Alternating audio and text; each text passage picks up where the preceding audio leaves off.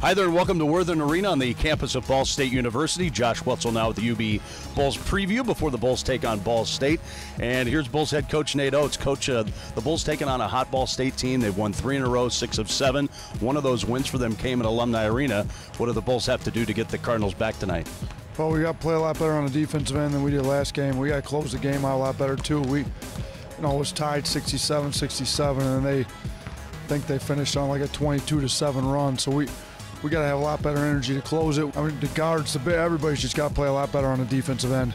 The Bulls have been crackling here offensively pretty well the last couple of games, but they've given up some points. How do you feel about UB's defense right now? Not where it was. We talked about back when we beat Western and Eastern, our offense wasn't rolling, so we kind of had a mindset no matter what happened on offense, we miss free throws, we miss shots, we turn it over, we just got to keep playing D.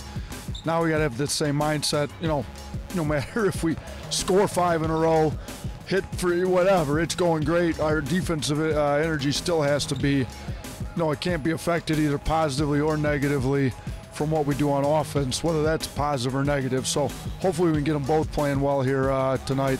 This is going to be a fast game again, isn't it? Ball State likes to get up and down the floor just like the Bulls. Yeah, they haven't been that way in the past, but if you go look at KenPom.com, they're second. I mean, Central's 1, they're 2, we're 3 in tempo for league games. So yeah, I don't think they're going to slow it down, and we're certainly not going to slow it down.